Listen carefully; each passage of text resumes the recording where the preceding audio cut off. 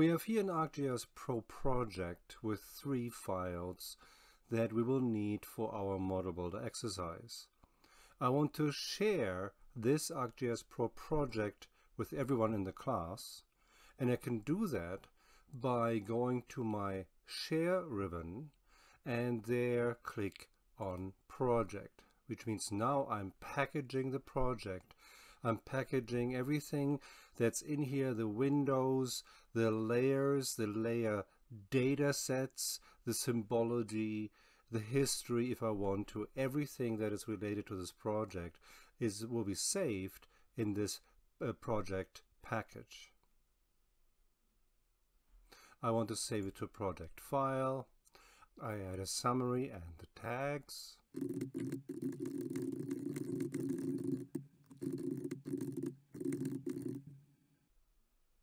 Here's an important option, share outside of organization. You want to make sure, if you want to share your project data with your friends and colleagues, to have this turned on.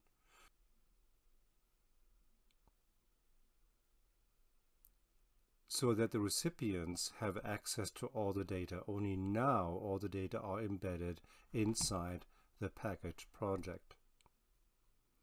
We want to include the toolboxes, although they are empty right now. We can include the history items. We don't need to do that today. And then you can analyze it. Once you have all the required information in there, then the Analyze button tells you it's green, and then you package it.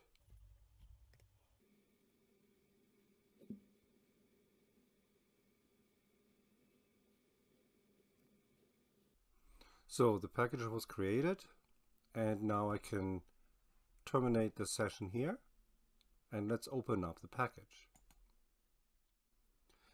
Before you can open the package that I have sent you, you should really change an option in ArcGIS Pro. So open up any older ArcGIS Pro project and go to your project options, and in here under Share and Download, this is an important part. Where are your packaged data to be unpacked?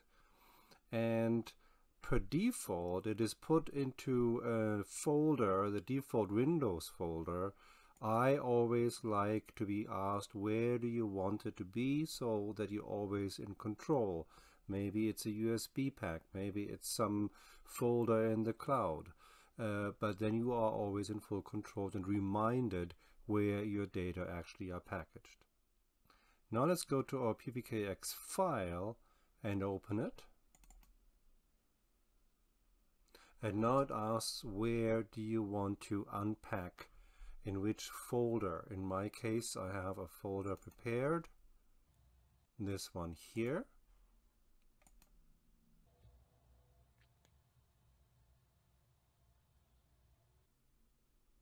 And here is a project open, identical in every way how I had saved it.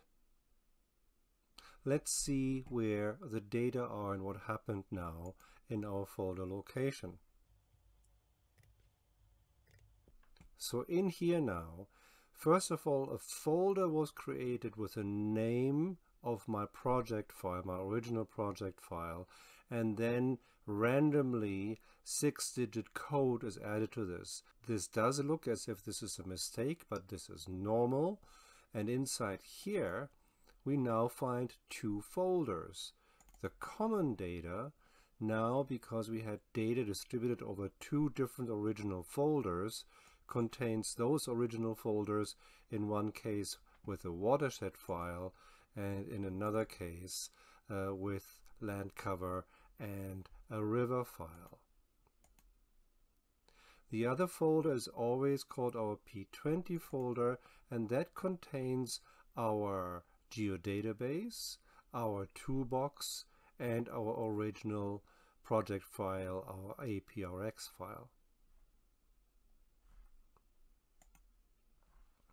We can also find the same location here in Catalog. If we go to Folders, there is the same folder subdivided into common data, and there with our respective data, and here again our P20 folder with our geodatabase and our toolbox.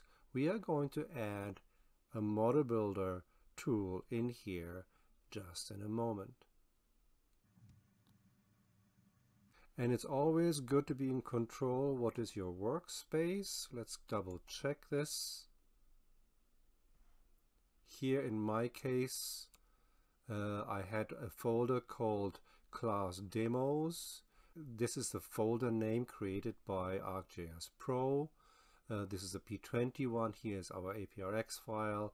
This is here our home folder in which things will be written.